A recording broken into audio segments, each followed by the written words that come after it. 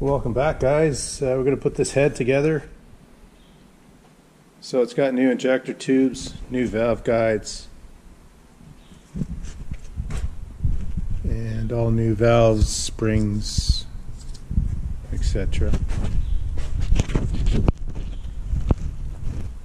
They dressed up the seats.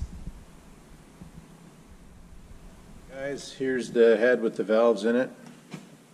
You don't see too many Detroits being put back together anymore.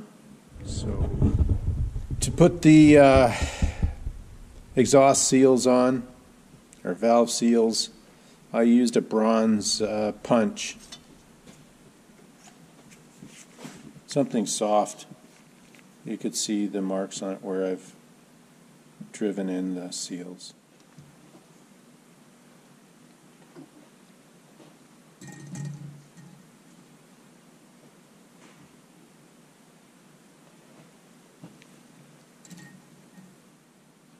So there's not too many videos anymore on YouTube showing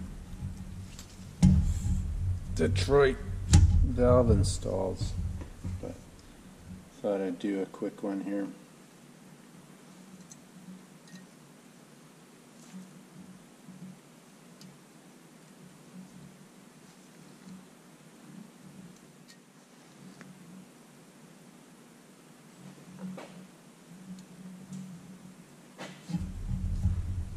There, that's it.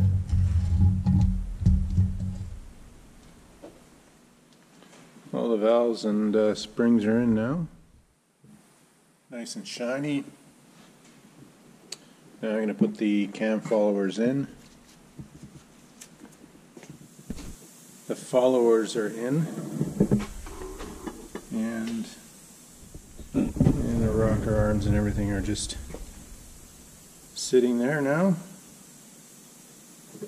So the next step is to install the head.